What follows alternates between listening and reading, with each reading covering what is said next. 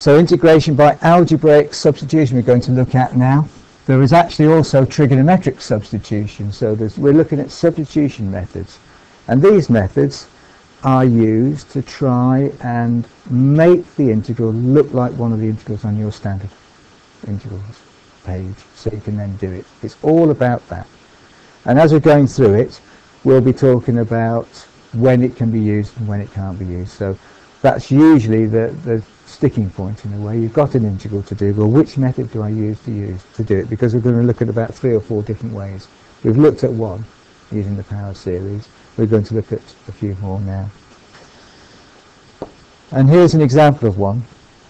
We've got to integrate that. 2x minus 5 to the power 7. I could expand it out. 2x minus 5 brackets times 2x minus 5 times 2x minus 5 times 2x minus 5, 7 lots of those. Expand out all those brackets, and then I have a whole series of terms, a bit like a power series. I could integrate each one in turn. I could do it that way. And if I had something like integrate 2x minus 5 squared, I might be tempted to do that, because I could easily multiply out those brackets. But if I've got something like this, then I think about an algebraic substitution way. And what I do is this. I let part of the integral be u. And you might think about this as being a similar idea as to differentiation, where we let part of it be u, and it is a similar sort of idea. We let u equal part of the integral 2x minus 5. So the integral now looks like this. U to the 7. Because I've let u equal 2x minus 5. And that's one of the standard integrals. If I integrate u to the 7, I get add 1 to the power divided by the new power, u to the 8 over 8. The only trouble is, I'm still integrating with respect to x.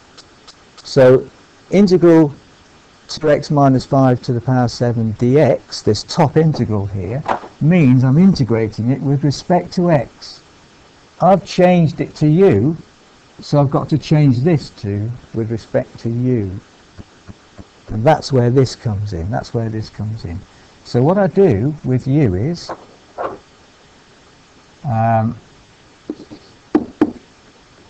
2x minus 5, as I've written, and I differentiate it. Du by dx. Make sure your u's look like u's and not y's. Let's come across this problem before. Okay. And if I differentiate that, what do I get? Differentiate 2x minus 5.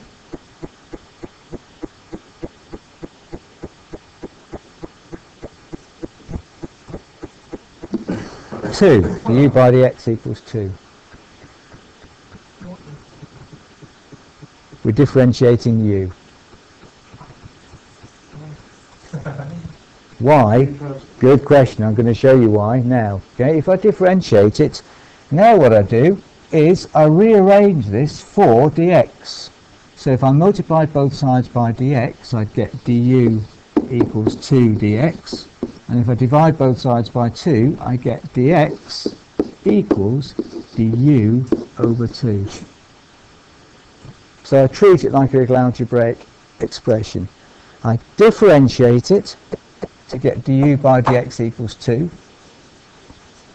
And then I rearrange for dx. Because what I want to do now is to put this value for dx in here and replace dx by that. So I replace dx by that, and I've now got this. So therefore the integral becomes integral of u to the 7 times du over 2.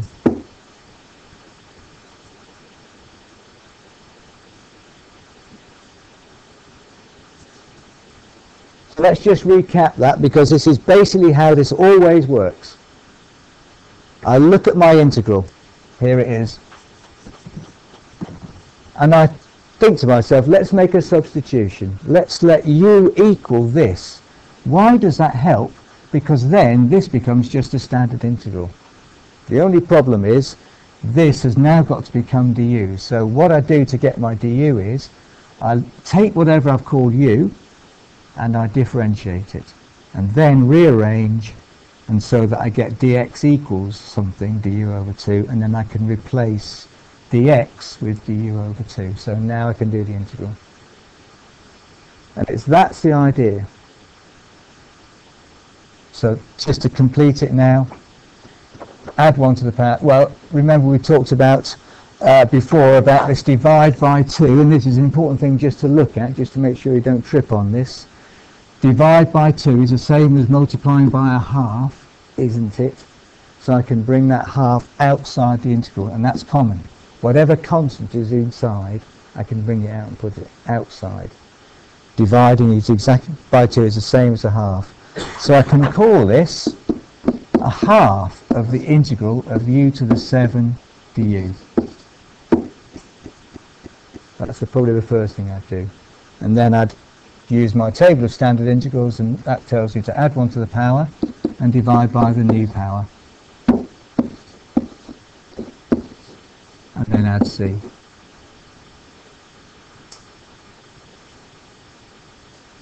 And then I just consolidate my numbers into one big number. So 2 and 8 underneath becomes 16.